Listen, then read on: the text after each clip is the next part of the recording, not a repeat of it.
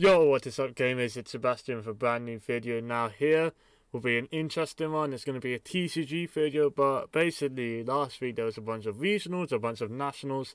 The first regionals and nationals since the ban list, the new ban list that came into effect last week. I almost said last month, but that would have been wild. But anyway, so we have new regional decks, new meta, new nationals, etc. So I've compiled as many as I can, and I'm going to do a little sort of highlight over some of the decks that we've seen. And so here's my PowerPoint. Now I love making PowerPoints basically, so here we go. May 2022 format, week 1 of May 2022 format. Let's get into it. So firstly, let's go over what has changed since the start of the format. We have a new Forbidden Unlimited list, boom, and we have a Dimension Force set. Now this has released cards such as Furions, it's released new Punk cards, it has released some other stuff, doesn't matter basically. But anyways, yeah, so Dimension Force, big set, Furions, Punks, we're going to see some of that, but that's boom. Top index, these are both from nationals, regionals, basically all combined. We have a breakdown, we have 16 branded Despia overall, whoosh, with 2 of those branded Despias being different sort of variations of it. One of those branded Despia is Adventurer, one of those is Predapon, but most of them is the standard good old branded Despia. We have 19 Swordsoul, 1 is Adventurer, 3 are Blind Second as far as I could tell. I don't know about the rest, but yeah, this boom, big weekend for Swordsoul. Although if you look at the nationals, sort of European side of stuff, a lot more branded Despia than Swordsoul. Is at the regionals where Swordsoul have gone to the moon, unlike any sort of crypto. So if you're looking for inspiration, maybe play Despia, maybe play Swordsoul. We see here at regionals, Flew Underreach has been seeing a lot of success, but you go to a higher tier offense such as nationals. Yeah. But other decks that are relevant sort of being like Tri-Brigade, Drytron, Salamine Grey, Eldritch has seen quite nice. We see we have 2 Therian Punk, 2 ABC Therian, those are sort of new decks. Sun Avalon is a new deck that's popping up as well. All these deck lists, well, all these deck profiles will be in the description of the video below. So if you'd like to check any of them, then just whoop, go down, it's easy. I'll also be updating it for every week. I'll try to do it each Friday if possible. That's when I'm making like the pie charts, the PowerPoint, because I want to like hold off as long as possible for everyone to have time to upload deck profiles. But this is just out of all the deck profiles I could find. Rush, here they are. But yeah, this other deck is really strong though, so watch out for that. In fact, actually I broke down what the others are. We have Infinable, Mindburn, etc. If you look at the nationals, it's the stuff like this, you can see down there. I'm not reading them all out.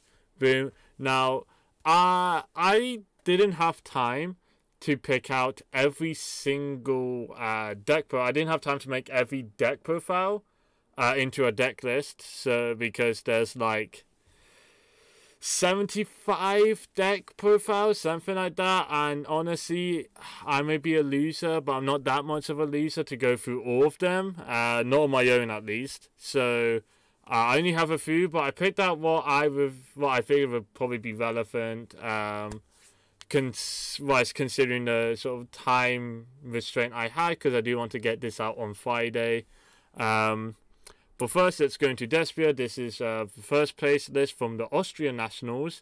There's the standard branded Despia. Let's see how it's changed since last format. They have a new fusion monster called Alba Lenatus. It came out in Dimension Force. This list isn't playing it, but this list is playing branded Banishment, and that's the Trap Super Body card.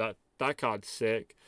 We also seen this list where it's Allure, but only 1 Mercuria. There's sort of like, it's like the Allure build, but cut down, sort of to see your more powerful cards more often. We see Crossout.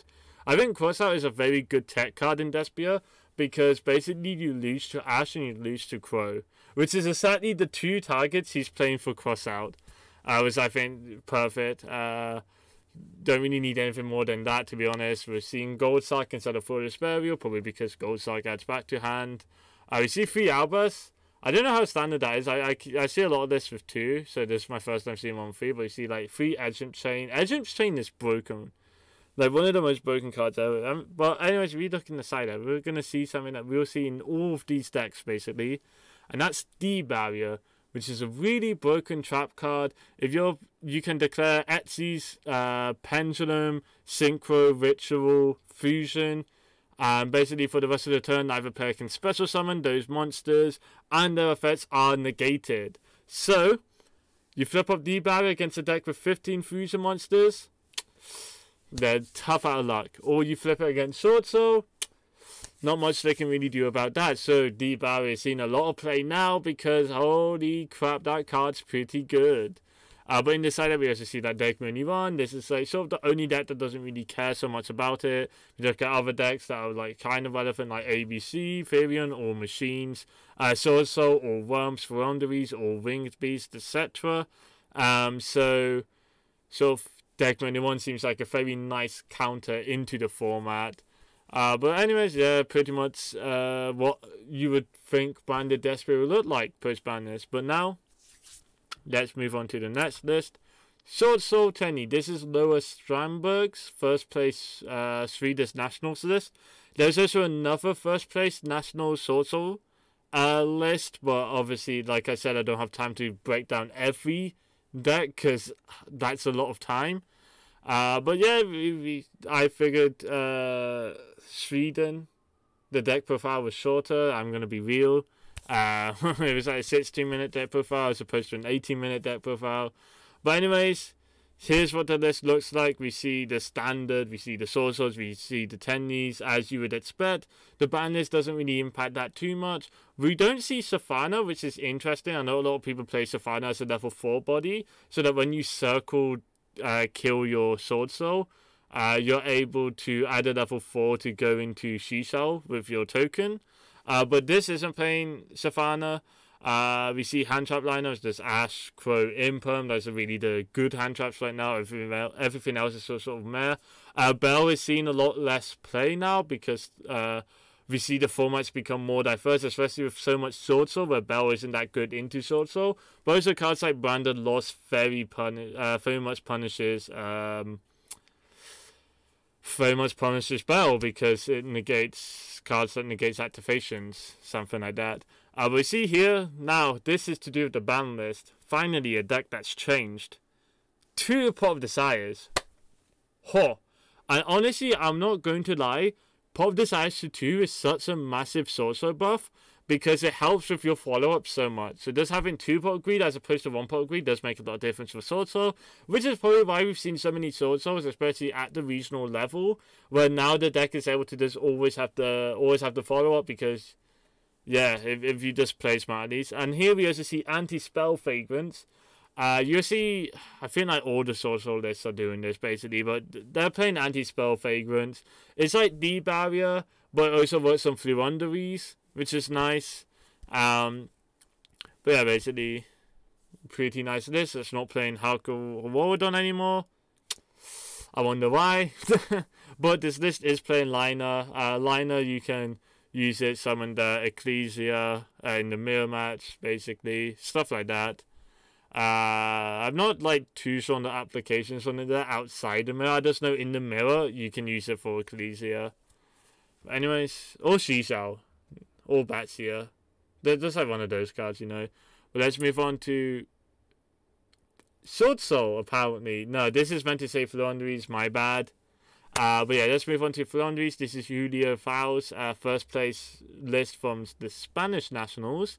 And here we see it's pretty much the same deck. However, it is playing 3 pots. We have the Prosperity, we have the Duality, and we have the Extravagance. Normally we see people playing Extravagance instead of Prosperity, but this time we're seeing all of them together. Also, having to note, this list is playing Book of Moon. I know some people are and ahhing about whether or not to play Book of Moon with the new Founderies quick play spell. But Book of Moon is very nice. There's another way to dodge Imperm. Very quick ruling. Just, did you know? If you go normal summon Rabina, they chain Imperm, you chain Book, they chain Imperm again. So the Imperm will negate the Rabina. Then Book of Moon resolves, flip Rabina face down, and then the second Imperm fizzles, or whatever you want to say. Now, when you get to resolving Rabina's effect, the Imperm, it did negate Rabina's effect, but it negated the effect of the monster. It didn't negate the activated effect of Rabina. So because now that Rabina is face down, the monster isn't negated, so the Rabina will resolve. So Book of Moon, there's always going to be cards like Imperm. What a great card. Love Book of Moon. That's a little did you know, because it's funny when people waste their double Imperm on your Fluendery starter. But also there's like Shifter we've seen play. I'm not too sure about Shifter this format, I'm not going to lie, but I haven't done too much testing with Fluenderies, I'm going to be real. I'm not too fond of that deck. But if you look in the side deck, we see Cosmic MST. This is to reflect the fact that everyone's playing Anti-Spell Fragrance. We also don't see D-Barrier or Anti-Spell in this list. That's because A, this deck can't play Anti-Spell Fragrance, sorry. And also B, Featherstorm is this better D-Barrier. Featherstorm is like if D-Barrier could call Lynx, basically. So makes sense that there's not really any need to side the D-Barrier here, and why there'll be avoidant on siding Anti-Spell Fragrance. And then the extra deck is Fluendery, doesn't matter. One favorite thing is we see Retaliating here. Retaliating is a very interesting card if you're playing activates a spell that would special summon, such as Polymerization or Rite of Aramisur. You can summon it from your hand, and then whenever a card is sent to the grave, it's banished instead. It's just Macrocosmos. Basically, extra copies of Shifter. But basically, those are the 3 decks I sort of brought out, because I just wanted to bring up the top 3 relevant, like the 3 most relevant decks, because I didn't have too much time to prep. But yeah, that's going to be it for this video. Here's a full breakdown of everything. We see, oh my god, there's 2 levels, the 3 tries, there was 2 levels, 1 2, etc. The others right here, you're going to have to go back earlier in the video to check that, because I didn't realize my webcam would be covering it, my bad. But anyways, that's going to be it for this video. If you like this sort of content, let me know. Let me know what sort of decks you want me to feature in the next episode. I'm going to definitely try to bring up an ABC Therion and a Sun Athlon deck if I can for next week. But anyways, that's going to be it for this video, and I'll see you gamers later. Be sure to check the spreadsheet down below if you want to see any of these deck profiles, and goodbye.